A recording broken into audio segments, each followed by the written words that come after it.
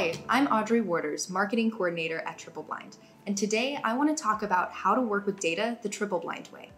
One of the most common reactions we get when speaking with customers is, okay, I get it, your technology keeps my data safe, but how are data engineers and data scientists supposed to understand data that they can't see? So, if you've been wondering how to perform exploratory data analysis or normalize two datasets with TripleBlind, you're not alone. In this video, we'll dive into the TripleBlind toolset to understand how to keep your data usable without sacrificing privacy. But first, it's important to understand a few key things about TripleBlind. To start, we never store or have access to your data. With TripleBlind, you host an access point on your cloud or on-prem servers. Any data positioned on the access point is always yours, and it never leaves. Next, anytime someone within or external to your organization attempts to run a process against your data, you'll receive an access request and have the opportunity to accept or reject it. And last, if you accept the access request, your data stays put.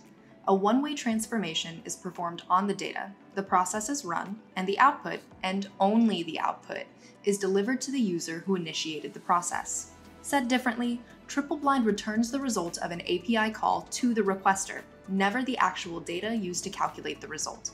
If you'd like to learn more about the details of this process, you can download our white paper by clicking the link in the description. With that understanding, I'll open the TripleBlind web interface and show you how it's possible to work with data even though the raw records are never seen.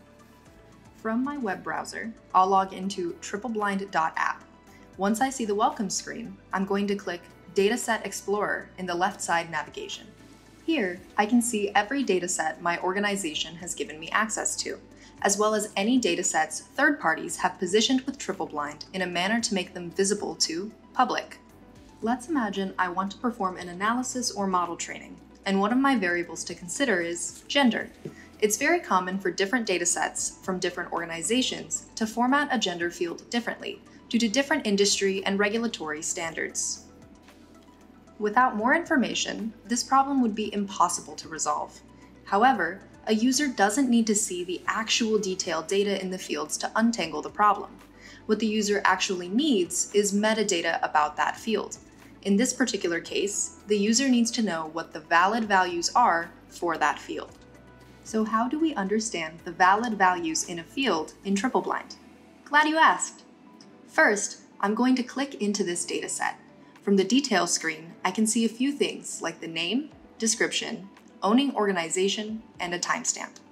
Below, I can see a table of mock data. The mock data table displays a 10-record set of representative data for the dataset. It is important to remember that this representative data is just that. It does not contain actual raw values. Scrolling through the mock data, I can see there is a field labeled gender.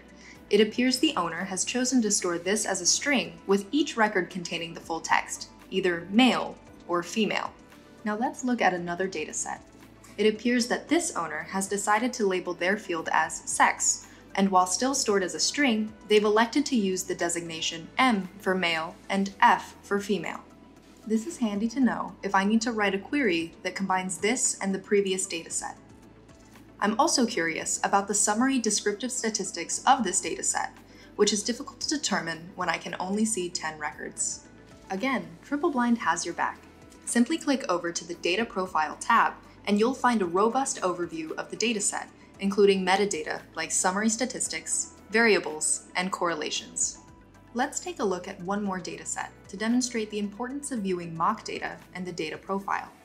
Clicking through the details screen, I can immediately tell this must be a French company, since their field names are clearly en français.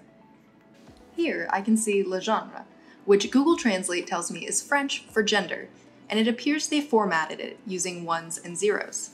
It's possible that this field is either an integer or a Boolean, and I'm not sure which is correct. So I'll simply navigate to the FAQ tab and ask the data owner, is le genre a bool or int? They'll be notified of my question and can choose to post the reply publicly or directly to me. Now that we understand the differences between these datasets, we can address them using TripleBlind's data preprocessing tools and successfully perform any manner of analysis, algorithm, or model training. But that's for another video.